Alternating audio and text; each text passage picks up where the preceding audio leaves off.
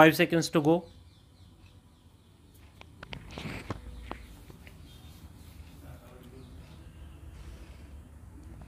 Start. Additionally, he also placed reliance on the judgment of this court to bolster his submission on the same point, the ratio of suspects to non-suspects was improper in the first TIP, the IOPW84 was present in the hall where both the TIPs took place,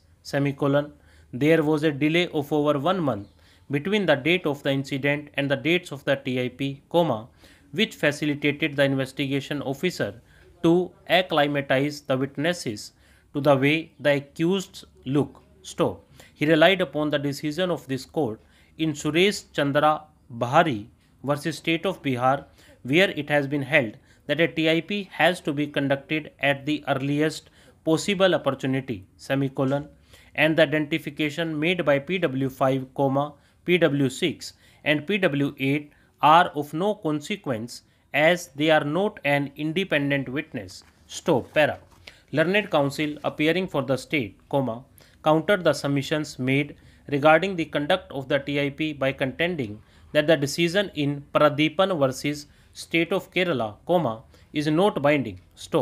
The same were mere guidelines which could be adjusted based on the facts and circumstances of a case. Reliance was also placed on the decision of the Kerala High Court, to support the same point, a TIP can be accepted as a piece of evidence based on the subjective satisfaction of a court, which has occurred in this case, if there were concerns about the manner in which the TIP was conducted, then the TIP itself should have been challenged. In that view of the matter, it was submitted that when it has not been challenged, then under section 80 of the Indian Evidence Act, 1872,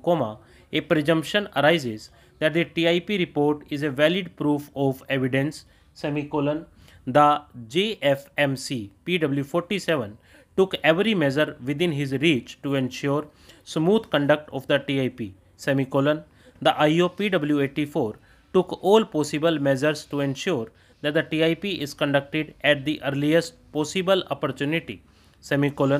Reliance was placed on the decision of this court in the case of Munna Kumar Upadhyay versus State of Andhra Pradesh,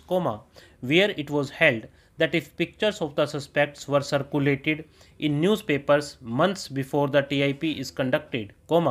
then the circulation would have lost its effect on the minds of the witnesses, The Sessions Court has only convicted those accused, who were identified both before the court as well as in the TIP.